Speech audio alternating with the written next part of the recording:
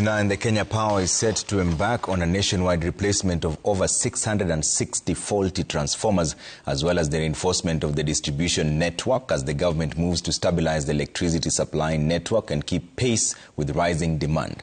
The 4.3 billion shilling initiative is part of a broader effort to modernize the national grid and reduce commercial losses linked to system inefficiencies. Wangoi has the details. Kenya Power is set to undertake a major overhaul of its distribution network with plans to replace at least 660 faulty transformers. The project, which will cost the utility over 4.3 billion shillings, is aimed at boosting grid stability amid rising demand for electricity across the country.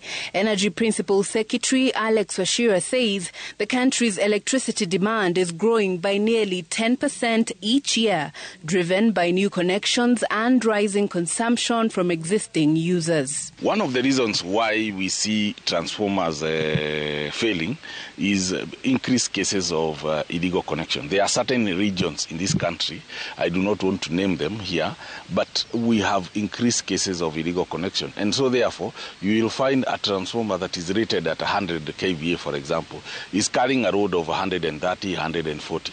And so therefore, because it's a machine, it has to give in. So one of the things that we ask in Kenyans is, please, let's avoid the illegal connections. Besides replacing the faulty transformers, Kenya Power will also undertake reinforcement of the distribution grid.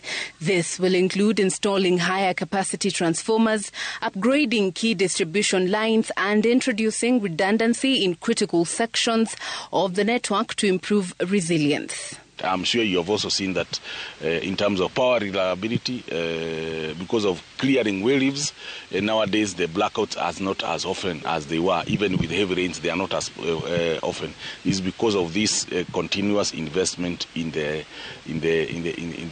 transmission and distribution system. The PS was speaking in Nyeri County while assessing the progress of the last mile connectivity project in Lot 7, which spans counties including Nyeri, Meru, Laikipia, and Nyandarua. The project is set to connect over 305,000 households to the grid by the close of the financial year 2025-2026. It is funded by the French Development Agency at a cost of 23.6 billion shillings. Wangoi, Citizen TV.